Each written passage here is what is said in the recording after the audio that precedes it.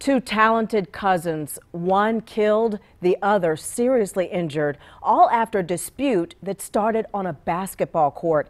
We first told you about the shooting in Wadesboro yesterday.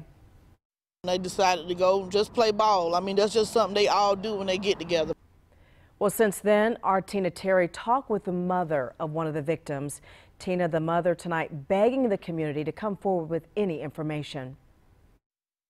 For Malik life to be taken like that, like it meant nothing, and now my son is laying here in this hospital, may never walk again, it's not fair.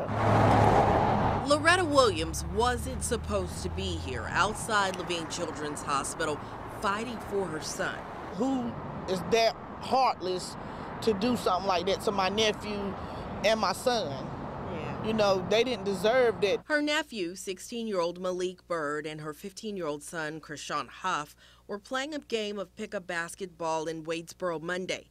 Police say there was some sort of altercation on the court. Malik and Krishan weren't involved, but they left with a group of friends. The gunman followed and fired into the car. Malik, described as a good student and football player at Edson High, was shot and killed. My son was asleep. He woke up to a bullet hitting him. This wasn't supposed to happen. Krishan was among a small group of students to receive a Wayfind scholarship from Wingate University.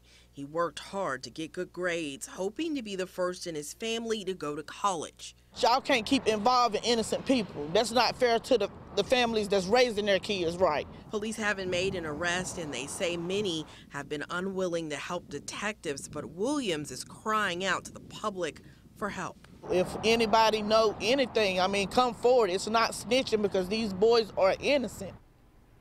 That was our Tina Terry reporting. The Wayfind program sent us a statement tonight saying Krishan is a cherished member of the Wayfind family and they are rooting for his strong recovery. If you have any information about this case, you are asked to call the Wadesboro Police.